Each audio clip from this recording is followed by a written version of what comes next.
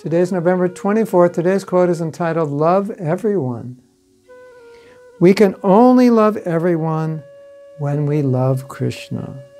We can only be non-envious of everyone when we have no envy for Krishna. So the fact that we have any envy in our heart for anyone means we must still have envy towards Krishna.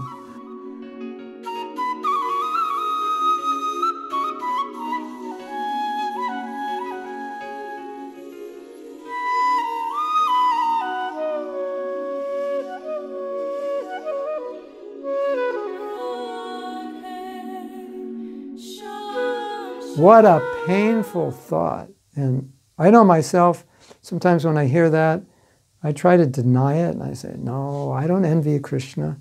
And then I find that I end up in a situation where I'm envying another devotee who's better than me, or getting more applause than me, or whatever. Right? Then how can I be envious of him if I'm not envious of Krishna? We have to accept that reality. It's very, very powerful reality, and very piercing and very difficult to accept that I could be envious of Krishna. But the point of this quote is that that envy cannot manifest unless there is envy of Krishna. But the other side is the good news. Well, maybe it's bad news until we have love of Krishna. But I can't love truly anyone unless I love Krishna. So if you really want to love others, you really want to love your wife, your children, the ultimate sense, ultimately you have to love Krishna. Now, Bhaktivinoda Thakur has explained this very, very succinctly and wonderfully in the Jaiva Dharma, that when somebody loves Krishna, automatically and simultaneously, that same emotion that is producing love of Krishna, when it's just taken and pushed, how do I want to say it? When that same emotion that is given to Krishna, the same bhava, when that is now directed, that's the word, when it's directed towards everyone else, that same emotion, which was called bhava, or preliminary love or emotion for Krishna, is called compassion.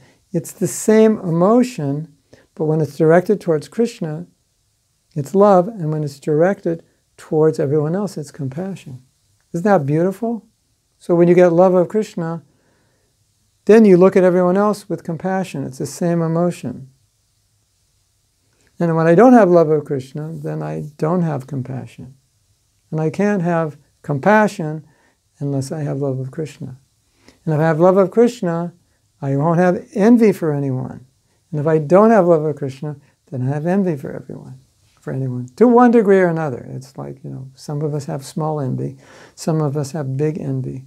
So this is, I think we all know this, but it's just wonderful to talk about this, meditate on it. And when I see anger coming up, or envy, or jealousy, all these things coming up in my life, when they do come up, I can think, this is because it's with Krishna, it's me and Krishna, I still have it. And it can only manifest here, in this world, because I have it for him. Lust, anger, any of these things, wow. Just to confront the idea that I would have these things towards Krishna. Ooh, it's painful to accept, isn't it? Painful to tolerate, painful to believe, but it's true. So, simple thought, simple meditation, and the idea of this quote, hopefully, is to inspire us and to make us aware that these qualities, when they manifest here, it's because they exist up there. And don't use an excuse, well, this person is like this or that. Ultimately, just accept, I'm envious of Krishna, therefore I'm envious of him. Or I'm jealous of Krishna, therefore I'm jealous of him. Or I resent Krishna, therefore I resent him. Wow, that's heavy to acknowledge and to admit. I'm just throwing that out as a thought, as an idea. I don't know your situation. I don't know everything you're dealing with. It's something to contemplate. Is that true for you? Can you see how it's true? Can that help you in some way be better? Can it help you overcome it? Just to see the connection there. Hare Krishna.